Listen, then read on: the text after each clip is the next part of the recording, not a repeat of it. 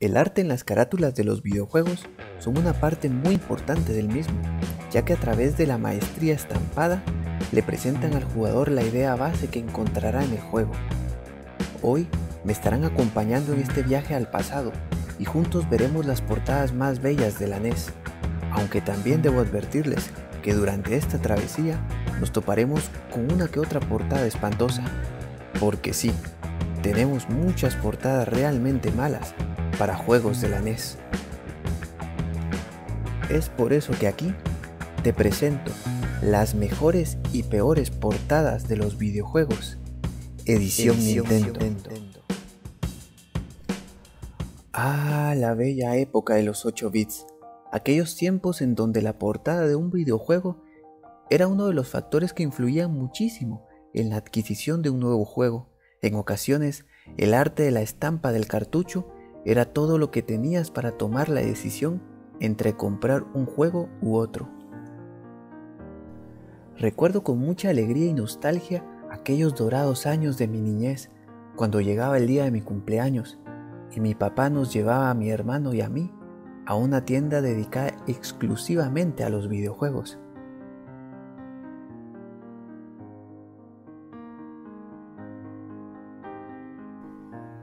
Quiero que por un momento cierren los ojos e imaginen lo siguiente. Son ustedes un niño o una niña de 8 años y entran a una tienda repleta de estanterías y cada estantería está llena de cartuchos de Nintendo. Comienzan a mirar en todas direcciones y también descubren que las paredes están tapizadas de repisas completamente atascadas de juegos y juegos de NES.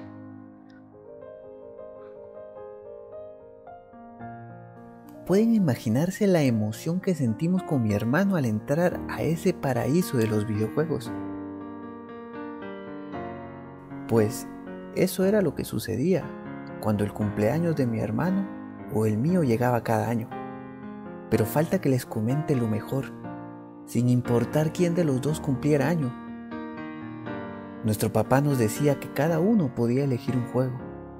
Y así comenzaba nuestro recorrido por vitrinas, nuestros ojos danzaban de un lugar a otro y nuestras emociones eran tal que no sabíamos hacia dónde caminar o en qué dirección mirar.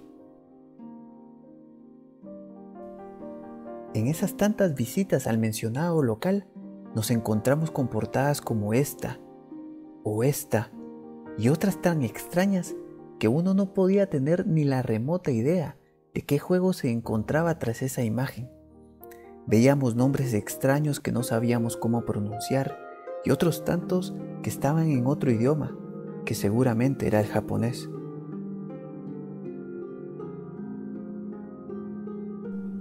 El dependiente de la tienda nos preguntaba cuáles juegos queríamos probar. Pues sí, efectivamente, podíamos probar los juegos antes de comprarlos.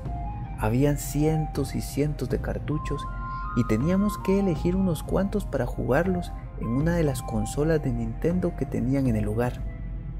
Y al final elegir únicamente dos, uno mi hermano y uno yo. Quiero que se imaginen cómo se sentía tener tantos juegos a nuestra disposición y solo tener la oportunidad de llevar dos a casa. De esa manera, guiados únicamente por el arte de la carátula, descubrimos juegos como estos.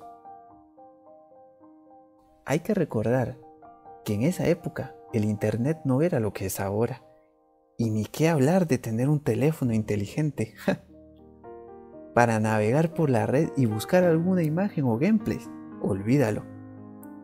Eso no existía.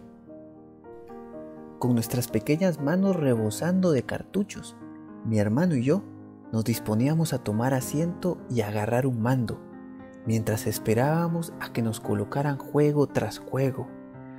Ah, lo único malo es que disponíamos de pocos minutos para degustar de aquellas obras concebidas en los 8 bits. Así fue como descubrimos reliquias de la NES, como por ejemplo Contra Force, que hasta el día de hoy hay personas que no lo conocen.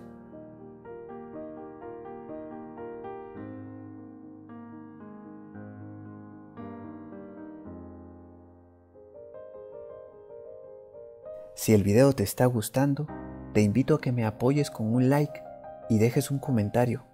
No olvides seguirme en mis redes sociales para estar al tanto de mis proyectos.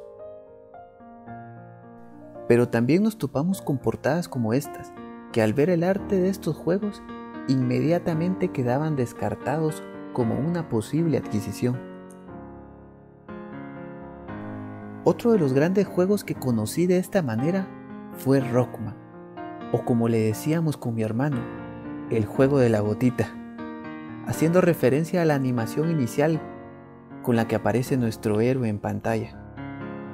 Yo conocí este gran título con esta portada, y recuerdo que al conversar con mis amigos durante el recreo sobre mi nuevo juego Rockman, ninguno había oído hablar de él, pero luego de darles la descripción del mismo, hubo alguien que mencionó el nombre de Mega Man.